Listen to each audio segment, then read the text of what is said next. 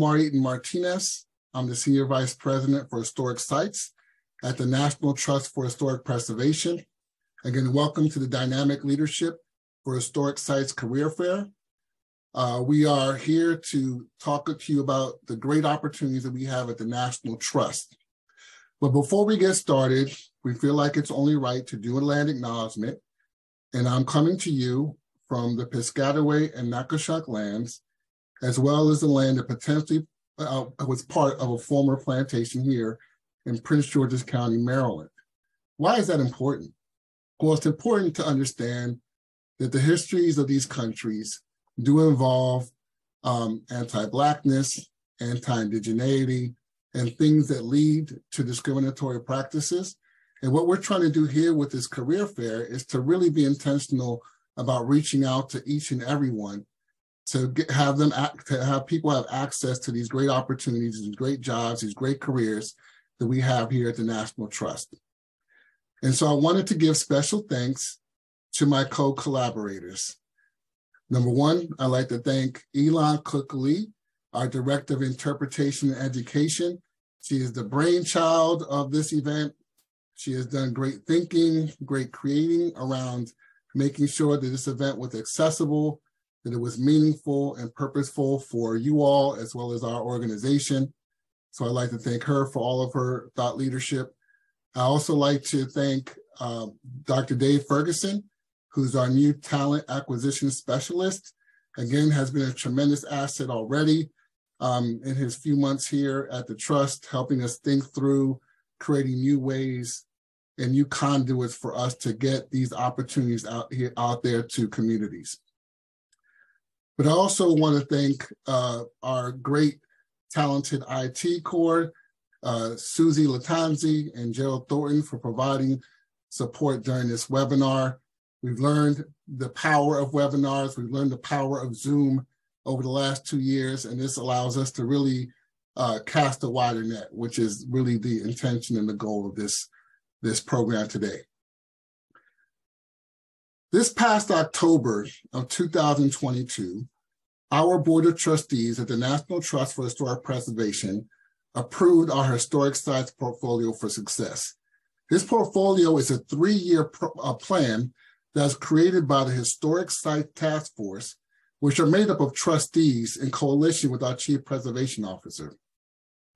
One of the key elements of the document that I wanted to share with you, and I quote, it says, "An expanded commitment to justice, equity, diversity, and inclusion that acknowledges the need for significant progress in these areas at National Trust Historic Sites and asserts that fulfilling our charter requires that we steward a broad range of American architecture, tell the full history of our country, increase the diversity of staff and volunteer leadership, and engage new and diverse audiences." Listen, many of us have been on these calls before. Many of us have been in different conversations, both informal and formal, about doing diverse recruitment and making sure that our opportunities are accessible to everyone. We can go way back 22 years ago to the year 2000, when Lonnie Bunch wrote the iconic essay, Flies in the Buttermilk, Museum's Diversity and the Will to Change, talking to us about the urgent need to diversify the museum profession. Certainly, we've seen some progress since then. I mean, Mr. Bunch himself had been named the founding director of the National Museum of African American History and Culture 5 years after that essay was out. And then 14 years after that appointment was appointed as the first African American Secretary of the Smithsonian. But we also know that there are countless studies revealing the historic and current inequities in our field.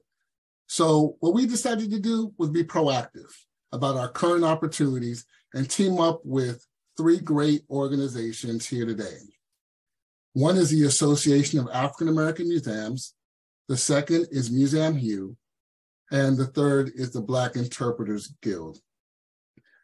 So what I would like to do now is introduce these 3 organizations to you and allow them to say a few words. So the first person I'd like to introduce is the Executive Director of the Association of African American Museums, Dr. Vedette Coleman Robinson, who I'm happy to say we've been linked together. She's my birthday twin. We've been really co-conspirators around trying to lift up our Black museums and Black professionals in the field. And I'm also very happy to share that I'm the president of the board of directors for AAAM. So without further ado, Vedette, the floor is yours. Thank you, Omar, and thank everyone at the Trust for having me tonight, or having AAAM tonight. This is very different for us. We haven't been able to host anything of this magnitude. So thank you for inviting AAAM to speak. For those of you who do not know, AAAM, well, we call it AAAM. You may want to say AAAM if you want to do it the long way. Do not confuse us with AAA, because Vedette is not coming out to help you out with any tires or anything like that. It's not happening. But we are a nonprofit member organization that was established to support African and African art museums and interpreters throughout the country, but then also throughout the world. What we really like to say in AAAM is that diversity begins with us. Before I was here, I was at the National Park Service, and I worked very closely with the Trust with trying to find diverse talent, because a lot of times we hear, and we didn't hear a lot with the Trust, but in the federal government or in agencies, period, we wind up hearing, well, I don't know where the diverse talent is. So I say you need to look and reach out and reach across the table to individuals and organizations that know where to find diverse talent, and also know who the folks are. So as far as us aligning with casting a wider net, AAAM is always making sure that diverse talent is number one. We help the Trust out tremendously, and everybody else. I think I saw David on here. I don't know if he's speaking tonight or not, but you know, we help the Trust and other organizations out a lot, just trying to make sure that placements, people are placed in positions where their talent and their subject matter expertise matches the organization, but also matches the position. And we've been really successful at that. We do not do anything that's predatorial. If we find that an organization, and this is not anything that has to do with the Trust is an amazing organization, and that's why I'm here tonight. But if we find out that an organization is not safe for our talent, I will very firmly say no. I have no problem saying no, but tonight was not one of those nights. So I think I'm trying not to make this all about AAAM tonight. As you guys know, I'm the executive director to do all the stuff. So I'm going to pass the mic over to whomever is next. I think I pass it back to Omar. Thank you for that. Thank you so much for those kind words and allowing all of our attendees to get to know AAAM a little bit better. Next, I'd like to introduce Miss Stephanie Johnson Cunningham, co-founder and current executive director of Museum Hue. I've also had the pleasure of being the first national board chair of this great organization. They've been really cutting edge at the forefront of bringing Black professionals of color together in this sector and adjacent sectors. So without further ado, Stephanie, you have the floor. Thank you so much, Omar, and thank you for the years of support for Museum Hue that you've shown. And also I wanted to thank the National Trust for having Museum Hue and giving us an opportunity to just talk about, you know, the work that we've been doing over the years. So Museum Hue was founded in 2015, really to look at the needs for greater representation in arts and culture in New York, specifically at first, where we are based. And so it was really critical for us to think about ways to get more museum professionals of color in the door. And so we would provide guided experiences and professional development workshops to just introduce our community to different opportunities in the field and showing them how to gain different skills.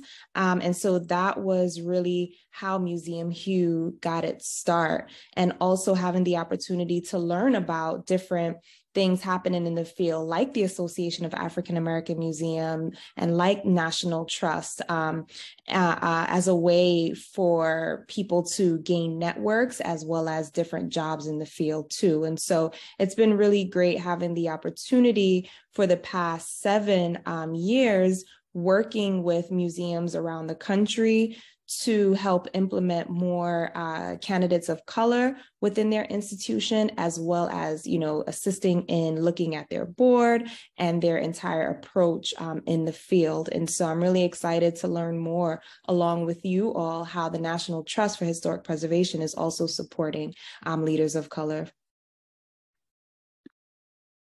Thank you, Stephanie. Very proud of how you continue to lead this effort. And we continue to, I'm glad we're finding new ways to continue to work together on these important issues. So thirdly, the last group I'd like to introduce to this great partnership is the Black Interpreters Guild, led by our very own Elon Cook-Lee. We did have an opportunity in my past job to work together on a much smaller scale, doing something similar. And so I knew this would be right with her as a partner in this effort. So I want to allow Elon to talk to you all from the Black Interpreters Guild. Thank you.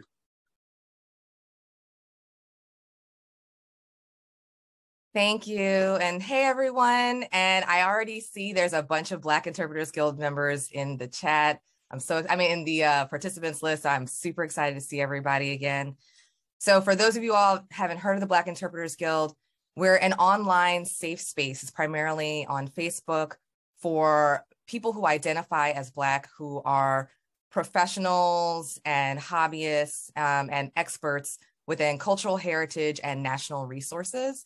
So we have tour guides and park rangers, we have curators and museum educators, we have docents, we have artists who are working, who are doing a lot of interpretation work with the public.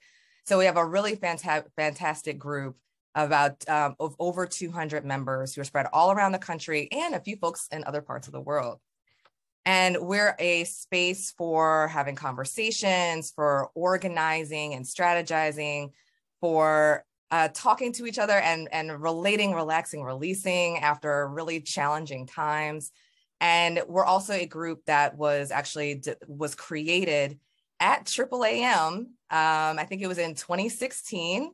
And it was actually partially in reaction to the deaths of Philando Castile and Alton Sterling. And that being, those being incidents and the rampant killings of Black folks that were going on or that continue to go on. But the ways in which that was negatively impacting frontline workers of color at historic sites. And the ways in which the long legacy of slavery and white supremacy connects between what we interpret and our bodies and how the public reads our bodies. So if you're interested in learning more, please check out, I put the link in the chat for the Black Interpreters Guild and also for Museum Hue and AAAM, which their website is the blackmuseums.org. So definitely please join us and check out our work. And I'm now going to pass our virtual microphone back to Omar for our next conversation. All right, this is the part where I get to talk to you about the National Trust, which is my new organization. I've been here since the 5th of July of this year. It's been a wonderful journey getting out there to visit the sites and getting to know the people and see the passion and concern for people that my colleagues have and telling the full American story.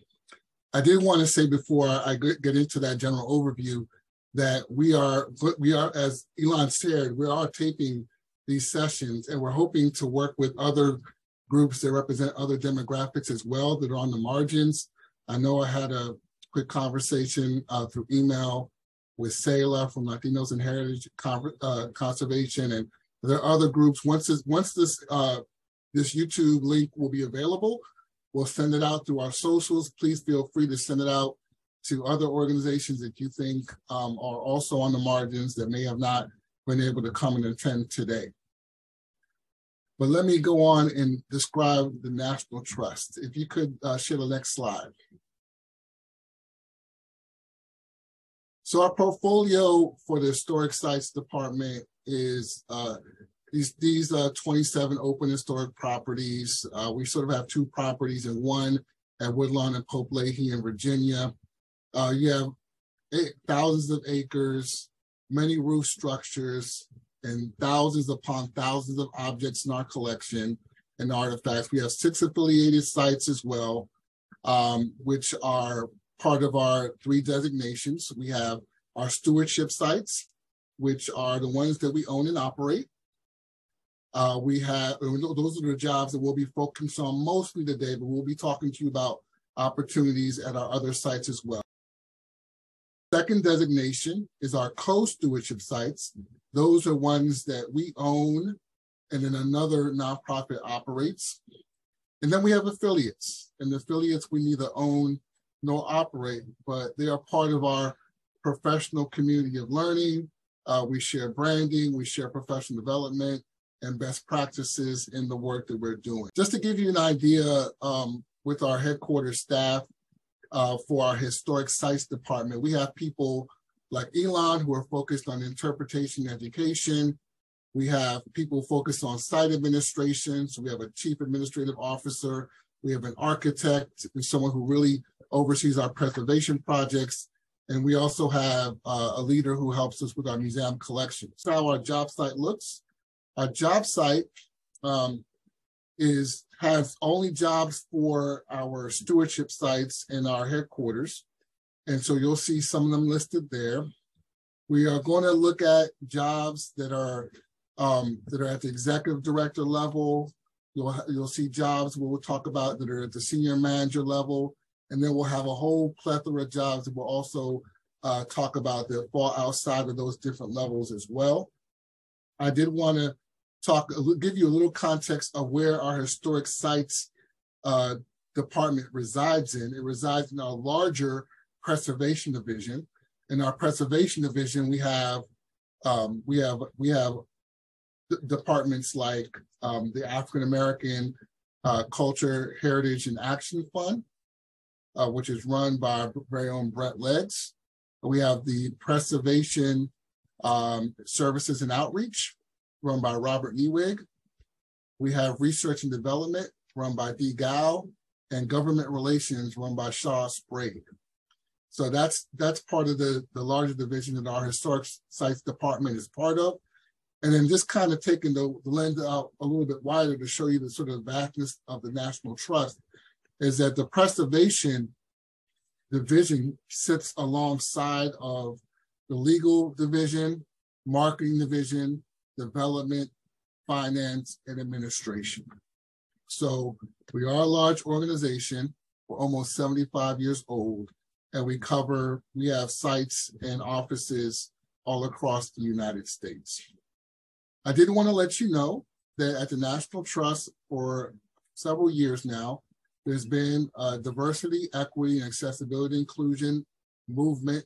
There's a committee right now that's called the Leadership Council, and it's also filled with liaisons to represent all these different departments and divisions I just listed. They have a lot of different things that they're doing. One of the things they just completed that Elon and I took part of was creating an inclusive language guideline for all of our staff to reference as we continue to create safe spaces and places of belonging at all of our sites and in our departments and offices. But most importantly, one of their goals, which this particular program falls in full alignment with, is evolving our recruitment and orientation practices and materials to ensure the promotion of diversity, equity, accessibility, and inclusion. And so we wanted to make sure that you all were aware of that. And during our small breakout sessions, feel free to ask questions about that, as well as when we close out at the very end. So I'll start us off. I'm going to be talking to you all today about our executive director and our deputy director positions. So right now at our stewardship sites, we have 3 open positions. One is at the Shadows on the Teche Historic Site in New Iberia, Louisiana. It's a very exciting opportunity at a site of enslavement in the South. We just signed off on a brand new memorandum of understanding where we have a new partnership with the Iberian African American Historical Society. where they actually share a space in our visitor center that's now a resource center for them. So now we get to co-collaborate intimately with a group of individuals that really care about telling the full story about those who are formerly enslaved at that site and their descendants. Secondly, we have a great opportunity at the Chesterwood National Historic Site, another executive director position. Chesterwood is the home of Daniel Chester French. You all may know his work if you ever visited the National Mall and looked at the Lincoln Memorial. He is the one who created that statue, as well as created the Minuteman and many other works throughout his career. So we interpret the historic home and studio that he had in Stockbridge, Massachusetts, and we're now looking for a new leader to lead that effort. There's great work being done right now in creating an artist in residence space. So it's a great opportunity for a manager who has a vision to really uplift artists, especially ones who work in the medium of sculpture. And we also are looking at cultivating other relationships within the Berkshires. We have a burgeoning partnership with an organization called the Berkshire Black Economic Council, and we're looking to continue to build on that, as well as other relationships that have been continued to be built at the Chesterwood site. Then we have the third position at the Woodrow Wilson House, a presidential site right here in Washington, D.C. We have a deputy director position, and this deputy director will be the number 2 to our number 1 over there, Elizabeth Karcher. And this person will have the opportunity to help co-lead this great site that talks about Woodrow Wilson, that has been doing a lot of intimate and powerful work on interrogating the racial policies that Wilson put forth, as well as some of the other foreign policies that he is more famously known for. This also is an opportunity for someone who is maybe not quite ready for a number 1 position yet, but has that aptitude, has that vision, and to work under a great leader like Elizabeth Karcher. And so we have those our three main leadership positions we have at our stewardship sites. In the future, when we have a stewardship site in Monterey, California, called the Cooper Malera Adobe site. That job will be available hopefully in the next 3 months or so.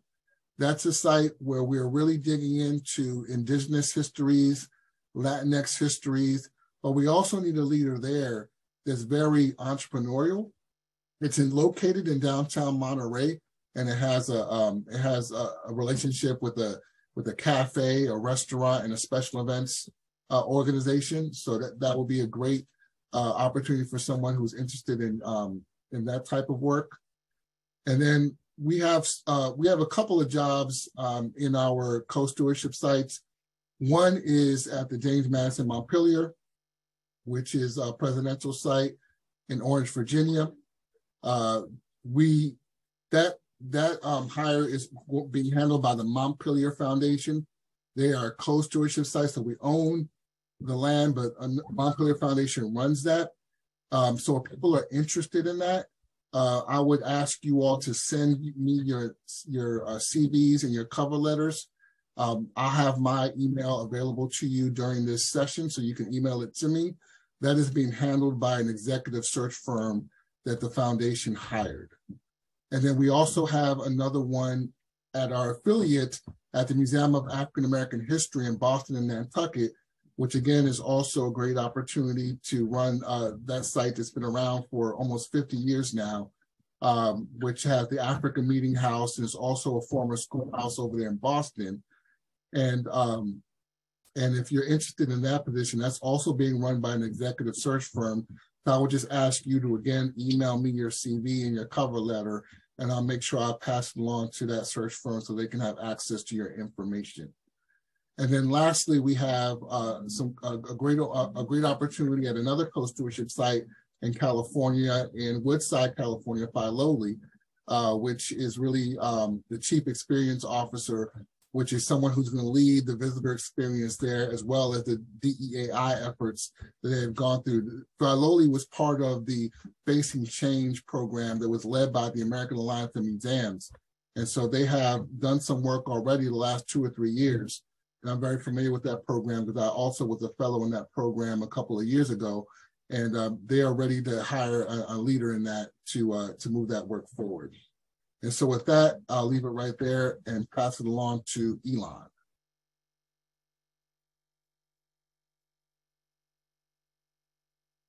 Thank you, Omar. So I'm going to be talking about the interpretation and education positions. So most of them are manager and senior management level, and we also have an internship. So please, all of our positions that we're talking about today, if you don't feel like it's right for you, but you know someone who it is right for, please, please, please share and get the word out. And if you have questions about these different positions, don't forget to write those down, because we can talk through your questions when we get to the breakout.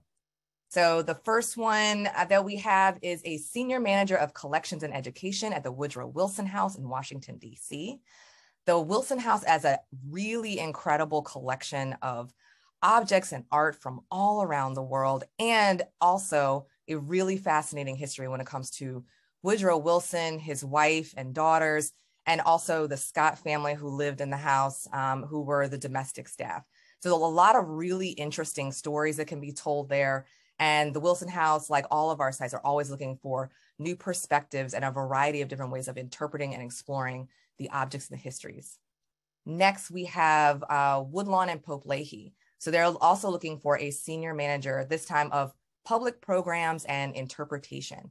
Woodlawn Pope Leahy has been going through a really interesting transition in its interpretation over the last couple of years, refocusing the site, especially the main Woodlawn House, refocusing its narrative from a focus on a more traditional plantation narrative to looking at plantation and architecture narrative, to looking at the stories of the enslaved population and really exploring the human history of the site in new and more vigorous ways.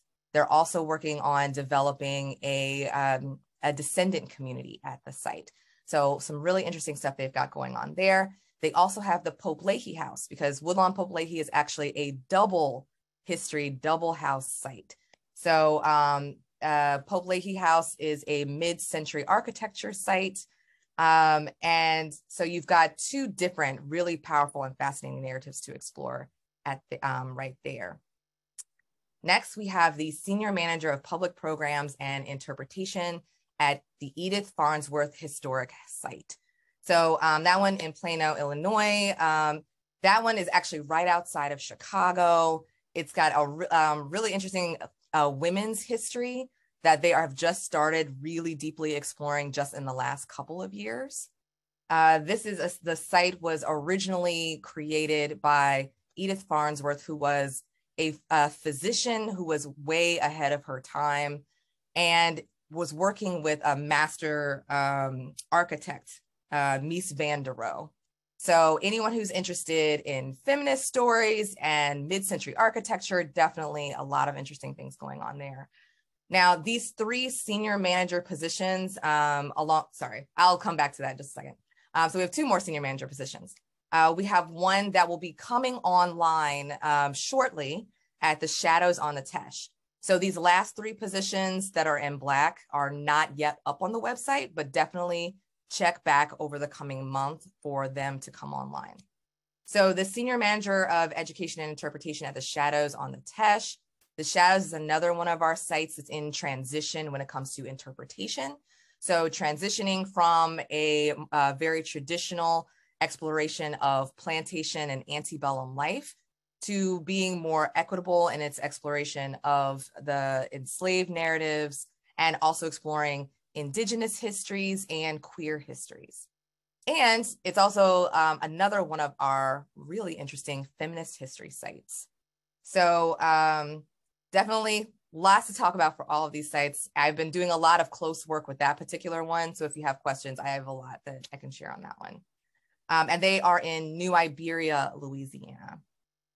The Shadows also receives thousands of public, private, parochial, and I forgot the other word. There's, when you're homeschool, thank you, homeschool students every single year. So education programs are incredibly important. So we're doing a lot of work on education there, and we really hope that you or someone you know would be great for that position. Next, we have the Senior Manager of Interpretation and Education at Chesterwood in Stockbridge, Massachusetts. So that's the site with the sculptor for the Lincoln Memorial and many others. That site, along with exploring Daniel Chester French's art, is also trying to look for new perspectives on how to interpret his art. Since Daniel Chester French, during his lifetime, had created some depictions of Black and brown bodies, which today we may find to be more offensive. So how do we handle these kinds of representations of people who were disempowered back during the time in which the artist was alive, but may have more power, and how can we give these populations voice in the interpretation of this art today? And next we have the senior manager position at Lyndhurst in Tarrytown, New York. So if we have any Gilded Age fans, the Gilded Age show on HBO, that is one of the filming locations for that show. So Lyndhurst has a variety of really interesting opportunities when it comes to interpretation and education because of its long history and the many different owners of that site. It also has a massive collection of art and objects to explore. And there are lots of interesting themes when it comes to immigration and labor exploitation, along with wealth accumulation and all kinds of really fascinating things. And once again, if you have any questions, definitely let me know when we get to the breakouts. And next, we are going to hear from Dave Ferguson. Thanks so much, Elon. So yeah, want to start at the very top with our Associate Director of Corporate Relations. Of course, this is part of our marketing division. And, in this role, we're really looking for someone who can handle our campaigns and partnerships, right? For example, we have a $1 million relationship with American Express to support 25 restaurants owned by members of underrepresented groups. It's the supporting historic small restaurants. So each one of those restaurants is receiving a grant of about $40,000 to obviously bolster their work. Another piece of the puzzle in that role is conference sponsorships, which are probably quite familiar to most of you. The person would also be doing work around licensing and royalties. We have a Bank of America affinity card as one example. Also a relationship with Historic Hotels of America. Another aspect of the role is work around in-kind sponsorships, right? This really kind of dovetails nicely with the work we're doing at our historic sites. So Benjamin Moore Paints, for example, provides paint for our historic sites, which is really important and we greatly appreciate. And the last piece that I'll just kind of highlight is the membership program, right? So ideally, we want someone who can come in and really build out in creative ways our membership program at this sort of $5,000 to $50,000 level, and think about the appropriate suite of benefits that we could offer those partners. From there, I'll quickly discuss this bilingual manager of outreach and communications role, which is part of our Main Street America program. So this is actually taking the person to Puerto Rico and doing some work over there that's deeply engaged in community resilience. So the person would be working across 5 communities in Puerto Rico to really meet with stakeholders on the ground, and ultimately develop a community resilience plan. And they do that in conversation with the program director and compliance specialist. I should also say it's a grant-funded position, so the person would be in that role for about 10 to 14 months. But again, for someone who's bilingual, has experience, history, cultural kind of affinity for Puerto Rico, is bilingual, we think it'd be an ideal opportunity to really do important work over there. And then I'll jump into the Director of Finance role. This supports our African American Cultural Heritage Action Fund, which many of you may know has brought in, I think, just over $80 million since 2017. The Action Fund itself has about 15 funds, including a $20 million grant from Mackenzie Scott, about $7.5 million from Mellon, among other sources. So the director would really be responsible for managing all of those funds, ensuring proper time allocation, as well as the appropriate use of restricted funds, which of course are a huge piece of the sort of grant stewardship puzzle. And then from there, I'll briefly kind of touch on the RFPs, requests for proposals. So if you go to savingplaces.org, requests for proposals, you will find at various points a number of RFPs.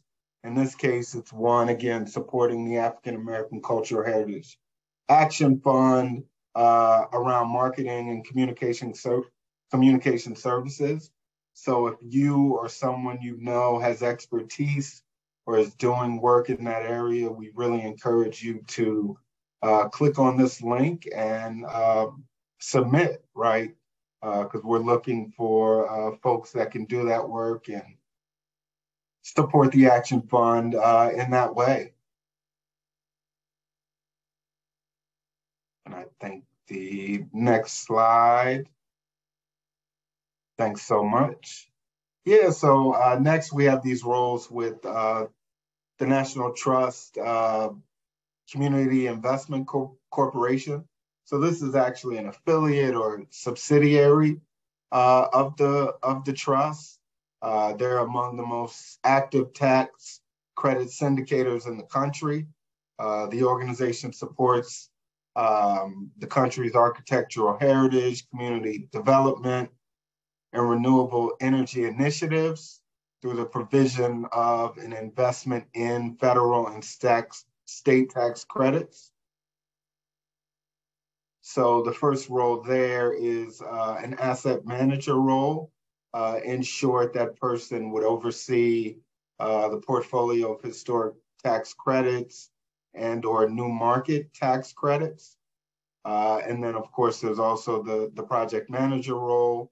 And there they'd really be grappling with real estate due diligence, underwriting activities for prospective tax credit investments, preparing investment committee write-ups, and present investments for approval, and also facilitating transaction closings. These tax credit investments may include debt and equity investments in residential, commercial, and also mixed-use historic rehabilitation projects involving historic and new market tax credits.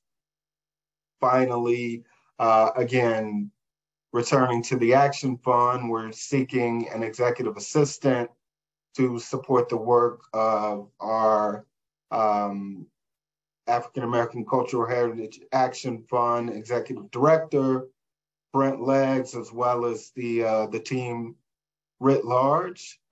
So, you know, if you have interest in that work, again, we implore you to consider applying. So that, in a nutshell, is sort of where we are. And just to give you a better idea on the process. So if you go to savingplaces.org/careers. You'll find all of these openings that we've all discussed.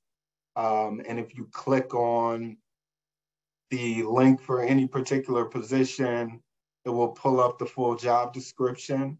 And if you scroll to the very bottom of the page, you will see a button that says submit application. You'll be able to go in, fill out the application, which is not too cumbersome, and also attach a cover letter and a resume. And that will pretty much satisfy the application and what we're looking for there.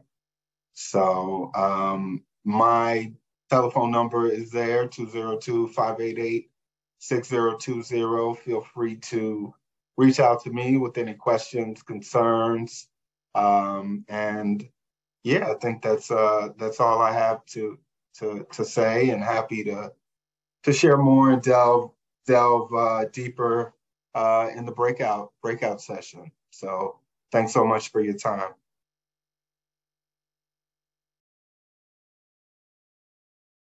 To the larger group again, we just finished our small group breakout sessions. And so before we close out, what we wanted to do is I wanted to give Dave and Elon an opportunity to share about 2 or 3 common questions or concerns that came up, and then I'll do the same, and then we will close out for the evening. So Elon, why don't you start us off?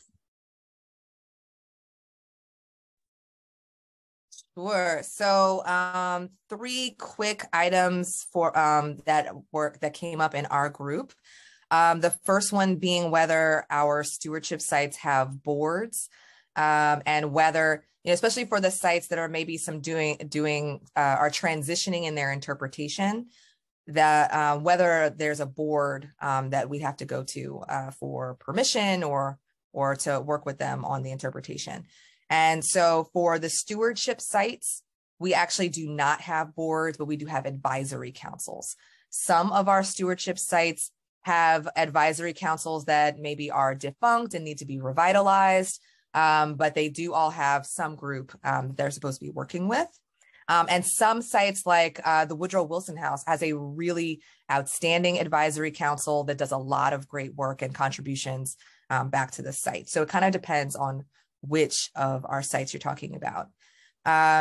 We got a great question from Dave about David Field about whether the interpretation positions are in person or if there's availability for remote work.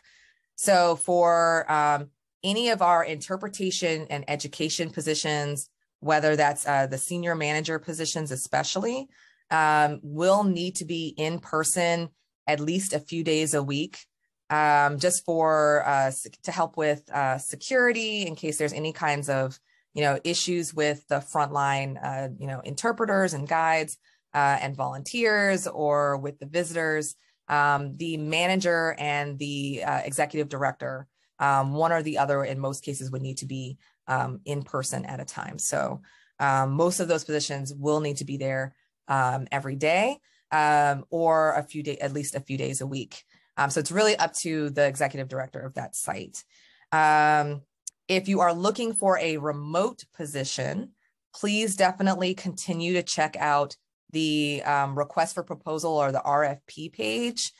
We put the link in the chat earlier, and if Susie or Gerald can pop the RFP link back into the chat, would be great. Please definitely keep up with that page, or reach out to the executive directors, or watch the social media for our sites, because we are often looking for contractors. So like the Shadows and the Tesh, we just recruited for a museum education contractor to help us develop new education programs for the Shadows, because we just could not wait until the IED manager position got hired. So definitely be looking for those contractor positions. A lot of the contractor positions can be remote and from any part of the country. It really just depends on that particular contract. So just keep checking out the social media for the sites and our our recruitment page, our careers page, and the RFP page for more updates. Thank you, Elon. That's great. Great wrap up. Dave, what do you have for us? Yeah, thanks, Omar. So yeah, nice, robust conversation. Great questions. We had some conversation and question around climate change and sort of where the trust sits within the realm of that discourse.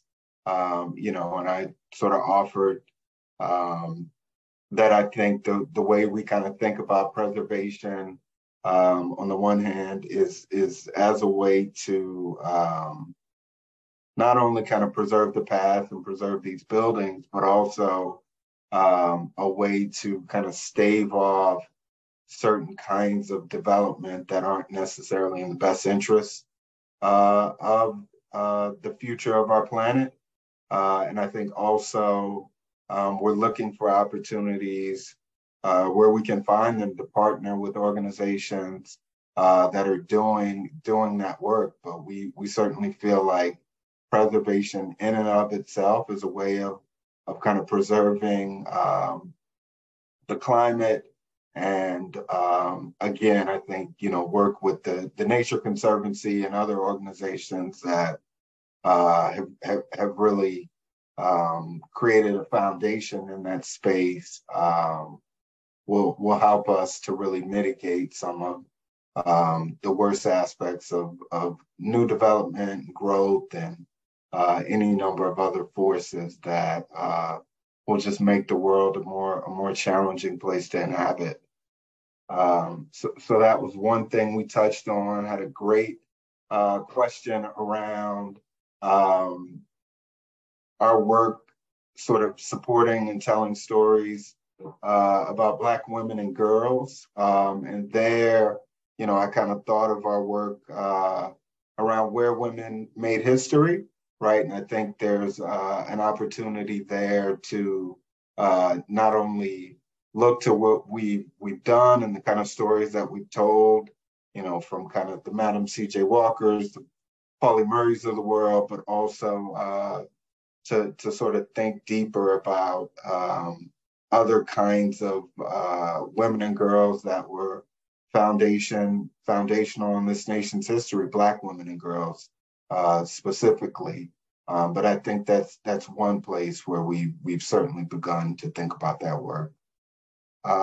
What else?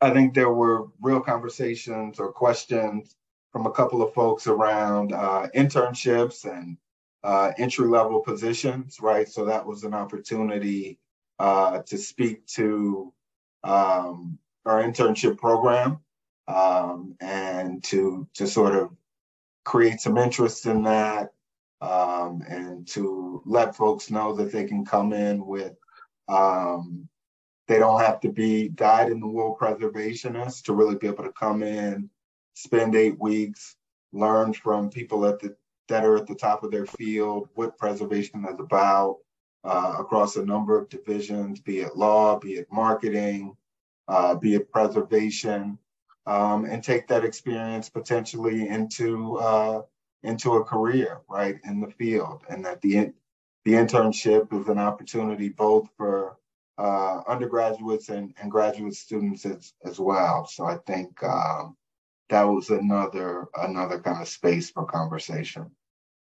From what I've heard from the trust funds, trust-wide positions, these internship programs, we are supposed to spend like 8 weeks working with professionals and through many departments and gaining experience for us to work in a full-time position in the future, and working with people who do reservation work. You have any idea of what kind of assignments we might do in the internship program, or any internships or like entry-level jobs? Yeah, I think David Field is on the call, and he's been the brainchild behind the internship program for many years now. So if he's on, I'll let him jump in and share his expertise. Great, thanks, Dave. Yeah, so I'm the assistant director of HR for the National Trust, but one of my roles is coordinating our summer intern program. So every summer we have about 15 to 20 internships, typically in all different departments of the trust. So as Dave mentioned, some of them might be very preservation related or historic sites, but others might be in marketing or working for the magazine, so a journalism background or PR and outreach. Typically, we get proposals from our managers in January and post them starting in February and March and recruit through the spring for a formal program that runs from the beginning of June through the end of July, 8 weeks. Each of the interns works on an individual project, works closely with their supervisor but other colleagues in the host department. So they really have an opportunity to network with professionals at the trust or in their field. But we also have weekly educational sessions. So each week we have staff members who present about a different aspect of the trust work or the field of preservation or nonprofit advocacy. So it's an opportunity to learn more broadly about the work that we do beyond the individual project that somebody might be working on. And then, of course, you're also networking with the other interns. We're always looking for ways in the remote environment to have the interns engage with the broader trust community. So we're hoping this coming year to have more, in addition to the educational sessions, to have more sessions where you just have a chance to chat and network with colleagues at the trust. So there are opportunities to gain some early career experience. Sometimes they lead to job opportunities. It's not the kind of intern program where it's a training program that leads you into a paid position, but we've had any number of interns who've worked with us over a summer and then either continued in a career position or come back to the trust to take an early career entry-level job opportunity. We're just in the process of starting the transition from me to Dave. He'll be overseeing that program in the future as well as handling our recruitment. But for this coming year's cycle, we'll be working together. So either one of us would be happy to serve as a contact for anybody who might be interested in internships for themselves, or perhaps works in an academic setting where you have a cohort of students that you might refer to us if they have an interest in history and preservation. Thanks, David. We also, I'll mention, we have our Mildred Kolodny Scholarship Program, which provides a tuition grant to students who are interested in pursuing graduate degrees in preservation or related fields. That also includes an internship opportunity and an opportunity to attend our national conference free of charge. And we're just starting this coming year's cycle for recruitment for that program. So that's something else that we can answer questions for you about. Oh, it's the Mildred Kolodny Scholarship Program. So if you just Google that, you'll find it. It's on the forum section of our website. All right, sounds good. Thank you. That was an excellent question, Cameron. I'm glad you spoke up about that. As someone who used to manage internships at the Smithsonian, I know how imperative this experience is and how it can launch its careers all the time. I wanted to also share, I mean, our group also talked a lot about the same things the other two groups talked about, remote work and the possibility of that. Has it been increasing? Has it been steadying? The other question that we had were, how soon are we going to get to these interviews, right? When are we going to start interviewing people and screening people? And what I shared with them was, I think both for the executive positions and the senior manager positions, some of those will get started within 2 weeks. Other ones I think will get started maybe 3 to 4 weeks, depending on how things go. We're really hoping to do something different with this webinar, but we wanted to see what kind of manifested from that. So I would really encourage you all, if you are interested in any of the positions that you heard about, do not wait any longer. Some of them have already been out. I think we did mention that earlier. So some people already been in the queue. And so we are really looking to take these candidates in consideration. So if you're interested in applying, I would not wait too much longer. Hopefully get your applications in before the end of the weekend if you have the time to do so. That would be really important. The other thing we talked about were characteristics, in particular for the leadership. You know, we're looking for empathetic leaders, people who are visionary, people who can work with different types of folks, who can work with the community, who can be able to build organizational culture. You know, good friend Chris Taylor, and some of you know Chris, he always taught me the term, you know, that culture eats strategy for breakfast. And those are the type of leaders that we need to really take that to heart in the institutions that they help lead and with the communities they help to lock arms with. And so those are the things that we discussed. I see that we're pretty much past the time, but what I would like to do in closing is, again, give thank you to all of you for giving your time, especially to Museum Hugh and to AAAM. I see that Vedette and Stephanie were still with us and participated, which was awesome to see. Thank you to all of our colleagues like David Field and Elizabeth Karcher and others who were able to join us today. And what I wanted to kind of remind you of, you know, we're talking about this work. This work is for passionate people who care about the community. You know, I'm always reminded by one of my favorite quotes from Cornel West, where he says, justice is what love looks like in public. So if you love inclusion, if you love telling the full American story, if you love helping people see the humanity of one another, consider the trust. Consider the trust. Thank you very much for your time. I look forward to hearing from all of you. Thank you.